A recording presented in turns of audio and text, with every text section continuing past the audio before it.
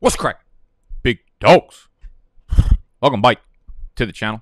Welcome back to the headquarters. My name is Nicholas. This is BDGE. Big dogs gotta eat. And every summer, BDGE does the thing that I'm most proud of as a brand. We have 11 subscribers fly out to New York. We rent an Airbnb. We make draft picks and we get pickled. Today's video is going to be going round by round, pick by pick in that draft of my draft. And we're going to break down my thought process to it. We're going to break down my team, where I think I did well, things I regret. Not from the weekend. That video would be way too fucking long. Just the draft picks that I had, okay? Settings for this league. 12 teams, super flex, half PPR, tight ends get one full PPR, no kickers, no defense. Just the sexiest settings that y'all can find in one single league. The vlog for this weekend will be coming out this upcoming weekend, so stay tuned for that. $225 buy-in, so we do that times 12. Handy dandy TI 80 Trizzy. $2,700 pots. This is the big time. I lost in the championship game in this league last time. I had an unbelievable team. 3 of the top 5 running backs. Deshaun Watson, the year he popped off. It was C-Mac, Aaron Jones. I want to say Austin Eckler. It was just absurd. It was just ridiculous, and I lost in the championship. But that's just the way fantasy football goes. That's just the way life goes sometimes. But this year, we're going to clean up the league. And speaking of cleaning up the league, speaking of cleaning up yourself, no better way to do it than with Manscaped's Lawnmower 4.0, Manscaped's Crop Cleanser, and Manscaped's Ball Deodorant. Y'all need to clean yourselves up better than me, obviously. I'm not looking good after this weekend, but you know what will help me look much better? Getting a nice hot shower. Zzz, turn this bitch on, clean myself up. The Lawnmower 4.0 is such a beautiful piece of technology, and honestly, their charging kit, which is wireless, is equally as beautiful as the actual lawnmower itself. But this thing will not cut you when you're shaving. This is like the premier manscaping male grooming kits. What do you call them? The male sexual grooming kit? It's for downstairs. For those of y'all that have never heard of Manscaped, which is probably impossible because they've partnered with basically every single podcaster on the planet. But this thing is amazing. The technology behind this thing somehow will not cut you up down there ever. When you head down to the jugs, though, I would suggest you put one of these bad boys on. It's a 0.5 millimeter or a full millimeter. It won't slice you up. It's waterproof, so obviously we're doing that in the shower. They have bundles and packages. They have t-shirts. They got underwear. It's actually kind of fire. Their merch is amazing. But anything you order on manscaped.com, you're going to get 20% off with the promo code BDGE. So you go buy yourself the Lawnmower 4.0 package. Their premium package, get 20% off. And in my opinion, it's like $1 zillion. Looking good, feeling good, priceless. Stop shaving downstairs with razors. I can't believe people still fucking do that. I haven't done that since I was 5th grade. Get yourself a buzzer. Get yourself the Lawnmower 4.0. Their new, beautiful piece of technology. And when you do, on manscaped.com, you're using promo code BDGE. Clean yourself up. Look better than me. Now watch this video and draft better than me. Let's tuck our shirts in. Stop yelling. Let's eat.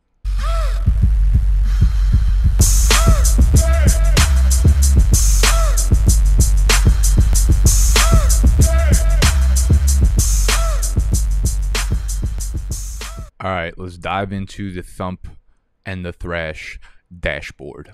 I'm sitting there at numero 5. I originally had the 9th pick, and I moved up to the 5th pick.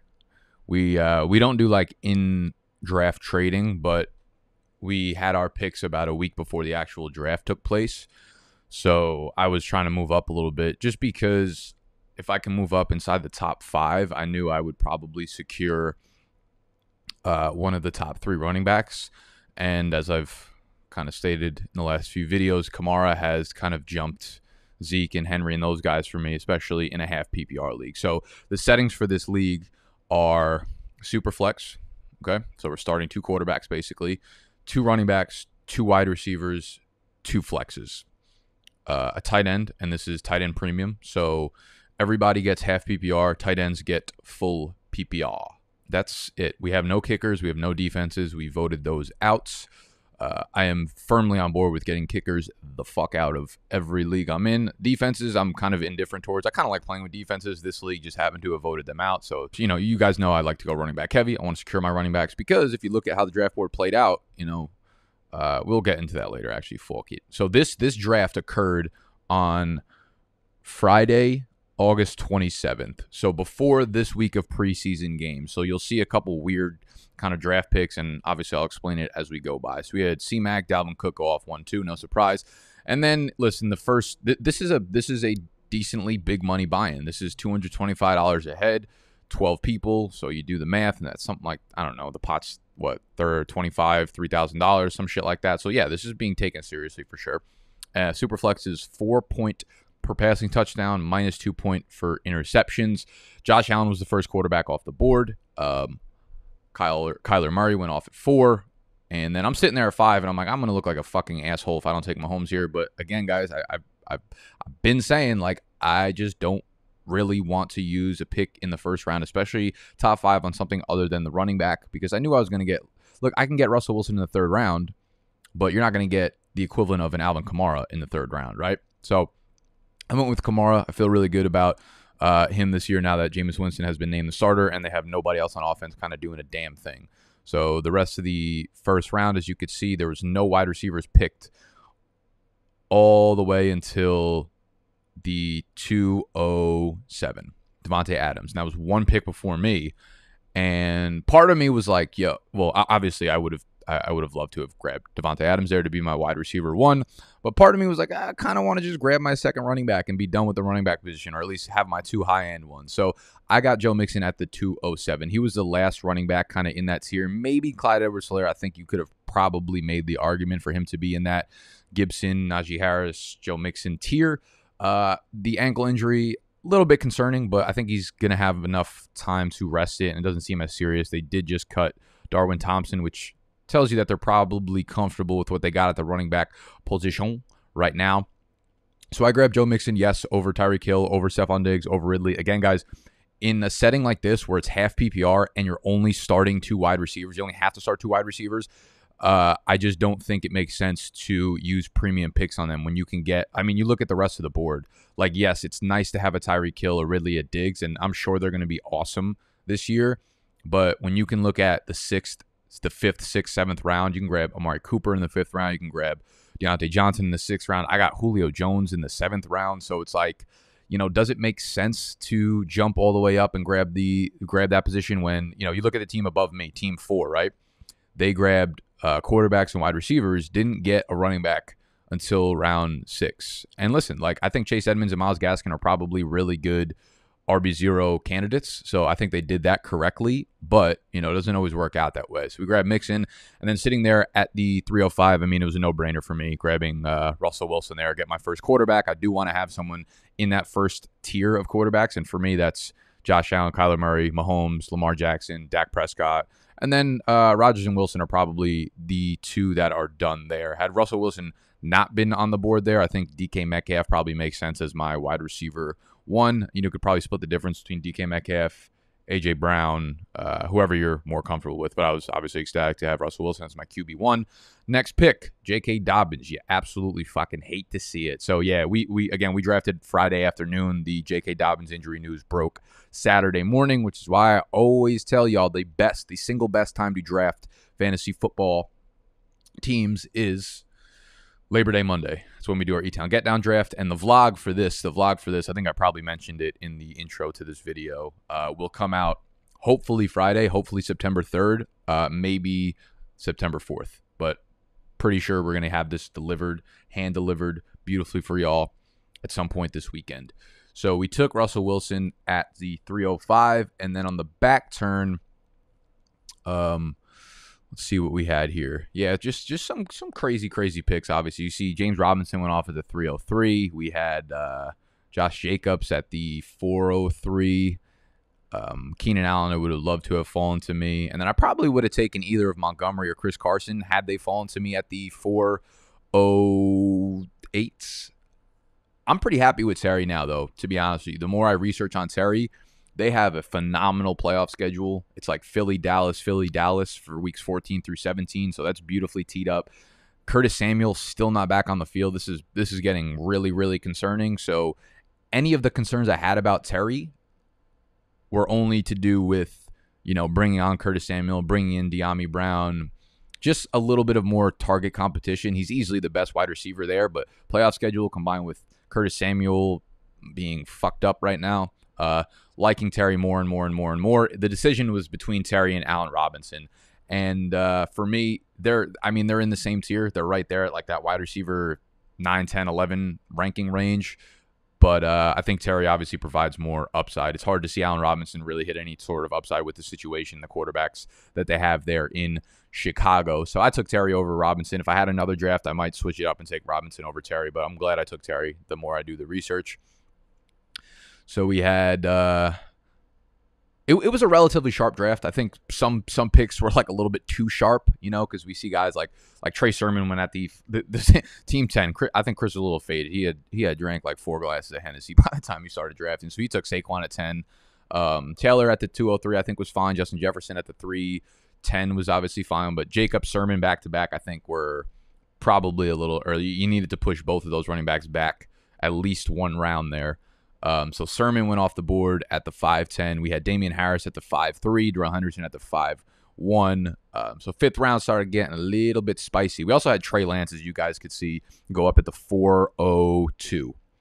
Trey Lance all the way up at the 402. Now, here's the thing about Trey Lance. The way I look at a Trey Lance pick, especially in Superflex leagues, is at the end of the day, it almost doesn't fucking matter where you take him, right? At the end of the year, we're either going to look back and say, that was a great pick or that was a terrible pick. And it's going to have nothing to do with where you actually picked him in the draft. Obviously, it would have been nice to have gotten him in the 5th or 6th or 7th or 8th round.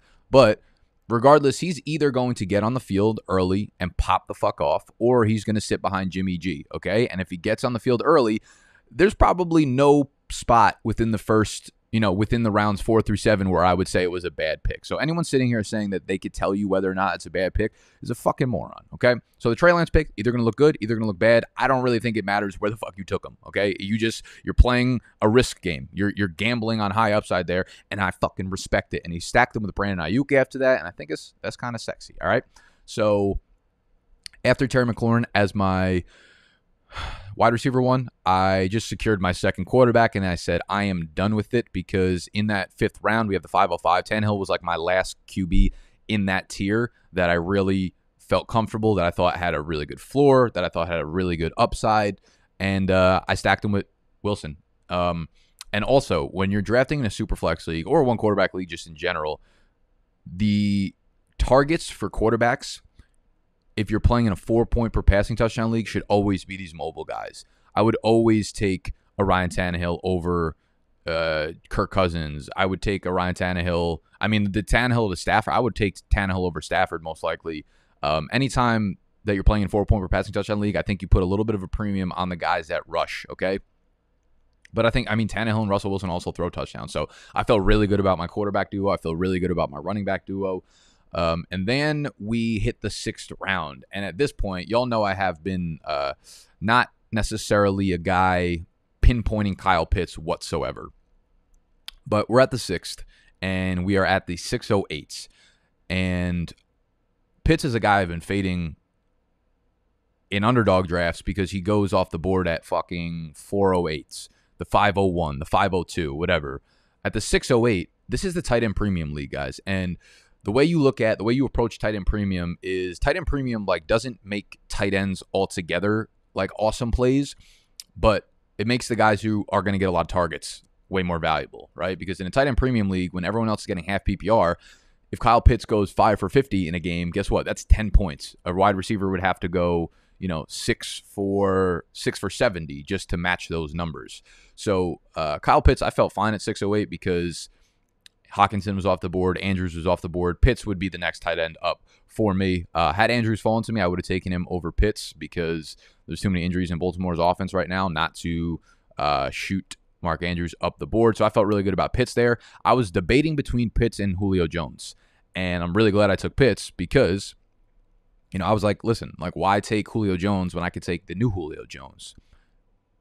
And then the 7th round came around, and I said, why take Kyle Pitts when you could take Julio Jones? So I stacked up my old boo and my new boo. Julio Jones there at the 7th round. I'm going to be honest with you, that pick didn't feel good. That pick didn't feel good, but I got to stack him with Tannehill. He is my wide receiver 2. I got him in the 7th round.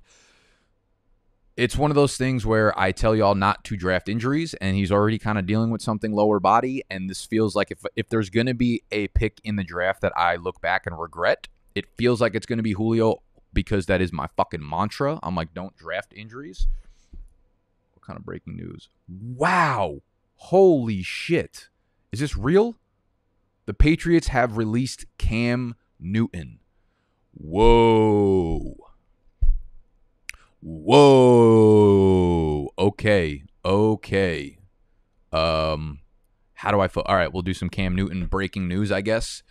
So Cam Newton gets released. Mac Jones is the starting quarterback. Cam Newton will be picked up and or signed by someone else probably sooner rather than later. That is craziness. Okay, so Mac Jones makes Jacoby Myers a lot sexier. Mac Jones makes Damian Harris a lot sexier. So shout out to my Damian Harris shares. Damian Harris should probably be borderline 5th round. So that Damian Harris 5th round looks pretty good right now. Okay, so Mac Jones, I mean, I would say Mac Jones still kind of a boring play, boring upside, going to be a very run-heavy offense. He doesn't bring anything rushing-wise, so even in Superflex leagues, he's not a sexy quarterback 2 play. He's still going to be in that like quarterback 25-ish range, but that is craziness. Obviously, it's a boost to Harris. I think it's a boost to Jacoby Myers as well. That's really, really, really interesting. Okay, so Tannehill, Pitts. Let me try to focus back up on this draft right now. Julio Jones in the 8th round. Y'all know I've been piping up for my guy. Antonio Brown is one of my guys this year. As you could see, we had oh my God, my text messages are about to go fucking crazy. I got to put this shit on Do Not Disturb. Sorry, let me focus. Hang. Take a sip of coffee. Antonio Brown. So we look at the board, and where did the other Tampa Bay receivers go off? Where's Mike Evans? Okay, Mike Evans and Chris Godwin went at the 6-1 and the 6-2. So I think that's pretty good value for them, but I'll still take Brown 2 rounds later. More than 2 full rounds later. 2.5 rounds later. Again, in the games that they played together, Brown led them 3 in targets and receptions. And now that they have a full year together, the full offseason, he came in at week 8. I feel really good about Brown as like one of my flex plays. And then, I just started stacking wide receivers because I have my running back squared away. And then by this time in the draft, I actually wanted Gus Edwards, but I kind of fucked up and like forgot. Look, I'm gonna be honest with you. By this time in the draft, like we were starting to prepare for that party that night, and I was kind of in and out of the draft room. I forgot to print out a cheat sheet. So not making excuses. I'm just letting you know that that's a fucking valid excuse, all right? But we had Antonio Brown in the 8th round. Debo Samuel just took another wide receiver. Brandon Ayuk's got that little hammy thing going on, so it's possible that Debo gets a little bit of boost there if that lingers or he misses time or he injures it or some shit like that. Again, we drafted before the preseason game, so I didn't know that beforehand. I just got a little bit lucky. Jared Goff, I secured my quarterback 3. And I kind of wish I went with Marquez Callaway over Debo Samuel, to be completely honest with you. Is another guy that I kind of forgot because all the cheat sheets that I was looking at from the people in the draft had him so far fucking down that, everybody was marked up. We all forgot. Whatever. Fuck it. And I took Jared Goff just to have a third quarterback because there was no one else I was comfortable grabbing as my third quarterback. Mike Me Up was there, and he said I fucked up by taking Jared Goff over Michael Thomas. He thinks I should have taken Thomas in the 10th round just to have him for the playoff run. We do have an IR spot, so looking back on it, maybe I should have taken Michael Thomas just to let sit on my roster. But I think I feel all right with having a quarterback 3. I mean, Jared Goff's probably going to put up like 13 points the one fucking week I play him, but whatever. 11th round, I was like, okay, it's probably time to start taking another running back. And it was Mostert. Again, like you look at my team, and there are a lot of guys that I typically am telling y'all not to draft. Kyle Pitts, Raheem Mostert. You'll see Dallas Goedert in the next pick. These are all guys I got at extreme value. So Julio Jones in the 7th round, Kyle Pitts in the 6th round, Raheem Mostert in the 11th round. I've been telling you, don't draft him in the 7th, 8th round where he's going. But Raheem Mostert down in the 11th round, I'm okay with. And again, this was before the preseason game, so it felt like I got pretty fucking lucky there. Let me move this up a little bit. Y'all can take one more peek at the top right, because I want you to see the rest of the board here. Raheem Mostert down in the 11th round, happy to take him there, while Trey Sermon goes in the 5th round, right? There's prices for everybody that we can pay. And straight up, I'd take Sermon over Mostert, but the 6th round discrepancy is a little bit crazy. Y'all have to understand, too, these are like my die-hard subs right now. These are dudes who flew out to New York City to hang out with me for the weekend, so a lot of my analysis is pinned into their head, which can work for me or against me. Sometimes you see guys that I hate drop really far, which is why I get to take advantage of them. So Mostert in the 11th looked great in their preseason game. Week 3, again, I have no doubt that he's going to be in a committee with Trey Sermon for sure, but we've just seen him never hold up. Good chance that he gets hurt, misses time. Dallas Goedert in the 12th round of a tight end premium league, way more than happy, because here's the thing too, like, again, you could flex tight ends here because they score more points. So they're scoring as many points as wide receivers on most weeks. So Goddard Evan Ingram went before Goddard. Goddard is a guy that I personally was not drafting. I told you all to fade him all summer. So the people in this league are like, fuck Dallas Goedert. He falls to me all the way down in the 12th round. More than happy to take him. Next round, Tevin Coleman. Here, I actually would have preferred Ty Johnson to him, but he got picked one spot before me. So I missed out on Ty Johnson. Went with Tevin Coleman. Again, guys, don't be taking Michael Carter. Where did he go? 5 rounds earlier than the guys that are already playing above him. So Tevin Coleman, whatever. I actually think he's the starter in New York. Not to say he's going to have the starting job for the whole year. Not to say he's going to be good, or not to say he's going to actually perform as well as a starter should perform. But he's going to get volume. This is going to be a committee there. And then round 14 and 15, I literally actually wasn't even there for the pick. I was downstairs doing something. I think I might have been showering, to be honest with you. I started dipping into the tequila, and then I let Mike make the next couple picks for me. But I'm actually happy with it because MVS, I feel like, is really the wide receiver 2 in Green Bay. And Sterling Shepard is a guy that I think is great value there. Great value in the 15th. Kenny Golladay, like, still hurt. I think someone else got hurt. Didn't Darius Slayton get hurt? I don't know. I might be making that shit up, but I like Shepard. He can be like a shitty flex play on bye weeks or whatever. So I'm happy with the way my team turned out. Obviously, I wish I had grabbed an RB3. This was one of those drafts where I was like, I was kind of pinned in on getting either Damian Harris or Trey Sermon in the 7th round. It just didn't work out because both those guys went in the 5th round. So I just didn't get to capitalize on that. So I don't know. That's the way my draft turned out. I think we have really strong starting running backs, really strong starting quarterbacks.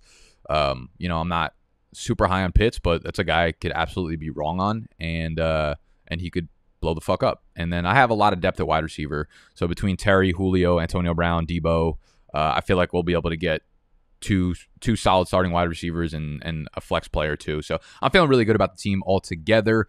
Let me know what y'all think. Let me know what teams you guys like the best. Whose team do you think is the worst? Chris, Team 10. That's it. So thank y'all for joining me today. Subscribe to the channel if you're new. We will be doing videos every single day this week to help you prep for your drafts. We're also doing live streams every single night this week, doing mock drafts, 7 p.m. Eastern time. Make sure you subscribe, hit the notification bell so it lets you know when we go live. All right, I'll see y'all tonight, 7 p.m. Then I'll see y'all tomorrow morning again at 5 a.m. Eastern time every single day. I love y'all. I'm out.